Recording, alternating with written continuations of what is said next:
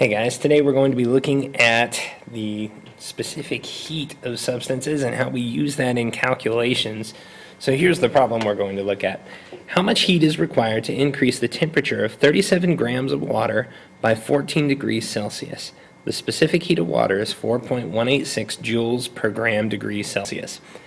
So there's a couple things going on here. First, let's stop and think about what we're asked for. How much heat is required? So how much energy flow is required to increase the temperature of 37 grams of water? So I've got 37 grams of water and I want the temperature to go up by 14 degrees Celsius, and I want to know how much energy I need to pump into this water to make that happen. Remember, heat is a flow of energy. And the key to this whole thing is this specific heat. So the specific heat of water is 4.186 joules per gram degree Celsius. What this tells us is how much energy we have to add for all the various factors involved. So for every gram of water, to increase the temperature of each gram by 1 degree requires 4.186 joules of energy. So if I've got that 37 grams of water and I want to raise the temperature of each gram of that by 1 degree Celsius, I need 4.186 joules for every gram.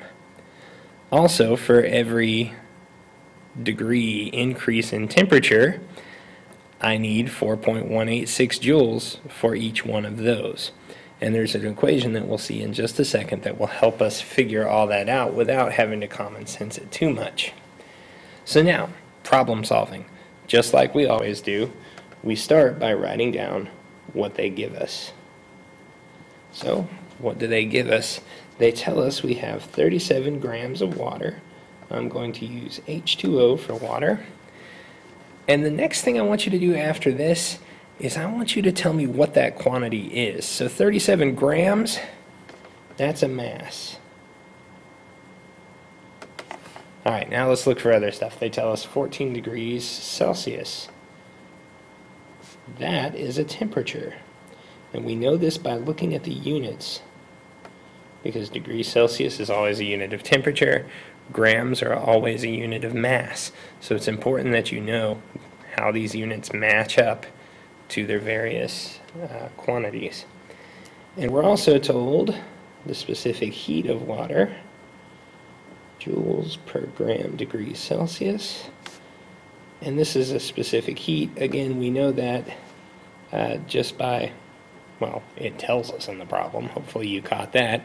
And also by the units, joules per gram degree Celsius is a specific heat. Just as a side note, you can also see this sometimes given in kilograms degrees Celsius.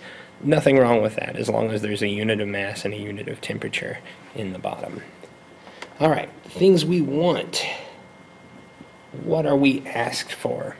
We are asked for an amount of heat, and we have an abbreviation for heat that might confuse you. We call heat Q. So that is heat. And now we've got this really handy equation that's going to help us solve for all this. And remember, the next thing we do is always just write down any equation we're going to use to solve this. Our equation in this case, Q equals mc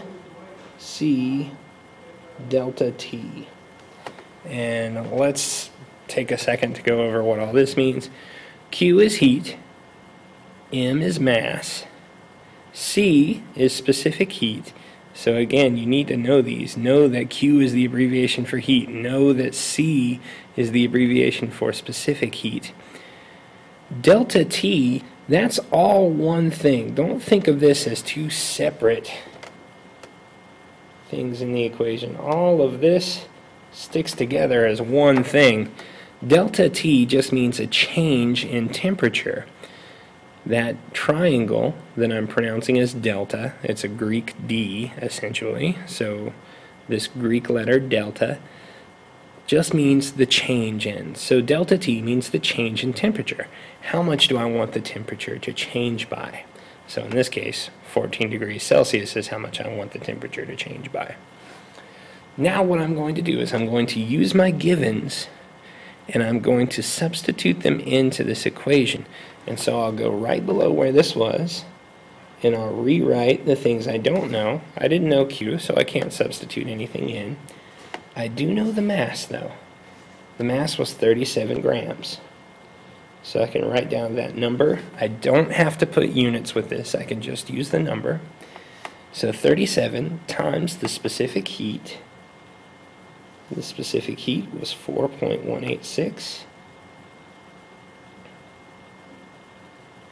times the change in temperature. Well, the change in temperature was 14 degrees.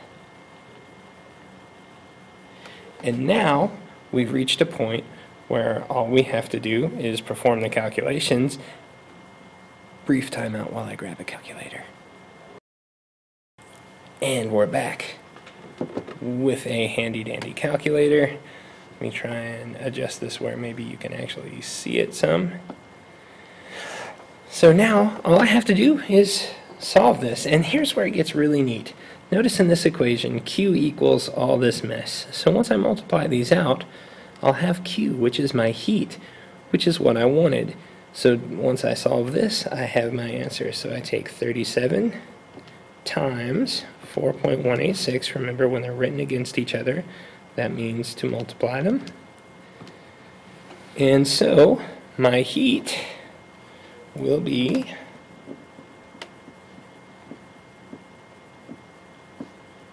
2,168, and I'm going to round this off to the hundreds place. So 2,168.35, and then we have to remember what are the units of heat. Well, they're the same as the units for energy.